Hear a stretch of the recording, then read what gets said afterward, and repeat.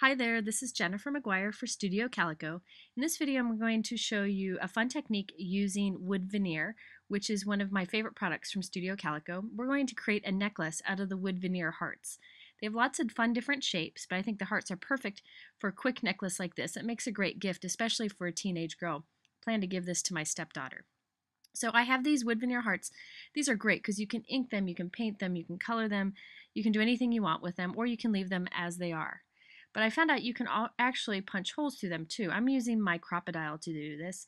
However, you can use any hole punch. I found others work well too. After I punched a couple holes in each heart, I decided I wanted to add some color to this. I'm going to use my Mr. Huey's. Now I'm going to show you a few different ways that you can color these hearts. I like to spray off on my craft sheet or on something to the side and paint it on with a paintbrush. You can also spray it, but I find this to be a little easier to control because I tend to make a mess out of my mist. So I'm just going to paint this on, and you can see you can get like a light wash for the hearts, which is really quite pretty. Now I wanted to make it more intense. To make the Mr. Huey's more intense, the way I do it is I take their Studio Calico white color, and then I add one of the colors to it, and you can see it gets nice and thick. I'm going to add a little more color here, but this will paint on and give you more of a painted look as opposed to just kind of a whitewash look. So you can see it's going on thicker this way. Now I could go and add more color to this or do whatever I'd like, but it's nice that you can have the option by adding in that white to get the color that you want. So I decided I wanted to make this even more intense, so I'm going in with the heirloom blue and adding that to it, and you can see how good and intense this color can get. Again, if you leave the white out of it, you just get a nice washed look, which is pretty also. So after I let this dry, you'll get a really good color on the wood. Now I've got two of the smaller hearts, and I'm going to start with some white and then add in some other bright color red Mr. Huey's to the white. So I'm mixing it up, and you can see how nice and thick this goes on here. It's really quite pretty. Now you could spray layers, spray it with white first and then spray the red color on top.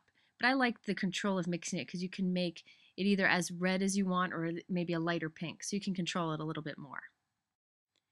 And for my last two hearts, I wanted to come up with the green, so I started with my white, added some estate green to it, mixed it up, and I found it was a little too lime green for me when I mixed these two, so I'm actually going in with more of a blue color of Mr. Huey's, and then I'm going to mix this up, and it gives me more the color I want. Again, this is one of the great things about mixing these mists up to the side and painting them on.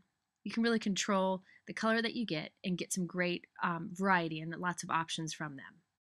Now I just set these aside to dry for a while, and you can see how it dries really nice. You can still see that these are a wood veneer heart, which I think is really fun and gives it great character, but it's really got some great color now too.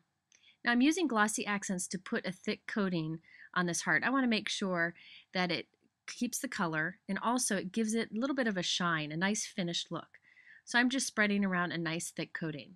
You could skip this step if you wanted to, or you can use any kind of finish on this, like maybe a Mod Podge or a matte multi-medium, anything you'd like, but I think glossy accents adds a little something to it. But when doing this, be sure that you don't fill those holes up because we want to be able to add our jewelry makings to it. So make sure you keep those holes nice and open on each of the hearts. Now after giving these some time to dry, you can see the great finish that you get on each of these hearts. Now to do this, I'm not a big jewelry maker. I don't really know a whole lot about the different kinds of products there are, but I just hit my local craft store and found these little jump rings to connect all of the hearts. Now I've also been known to take an old necklace apart and kind of change things up and use some of my scrapbooking embellishments for it. So you can also do that. But I just got these inexpensive jump rings, and I'm just going to use them to connect the hearts together.